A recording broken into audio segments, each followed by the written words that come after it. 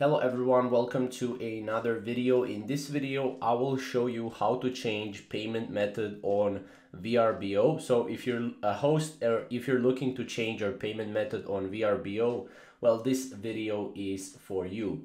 Now, first of all, make sure to subscribe to our channel to get all the notifications beforehand. We're uploading like a lot of different style of videos, especially tutorial videos on VRBO. So let's get started. Today in this video, I will show you how to change your payment method on VRBO. So first of all, you want to update your credit card information.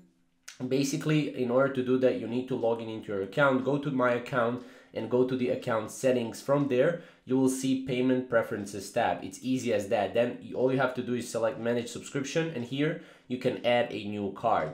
Now you can enter your credit card information and click save. If you want to edit, you can also edit your existing credit card information and details.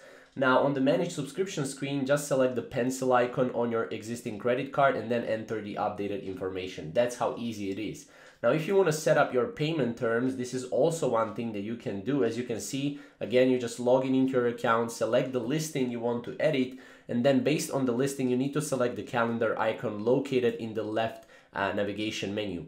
Then you need to select settings and then go to the payment terms, because here you will be able to edit your payment terms, how you're going to get paid for that listing. This is if you're a host, right? So if you require 100% of the payment at the time of booking, select 1 under number of payments. If you allow your guests to make multiple payments, you need to select 2 or 3 number of payments or even more.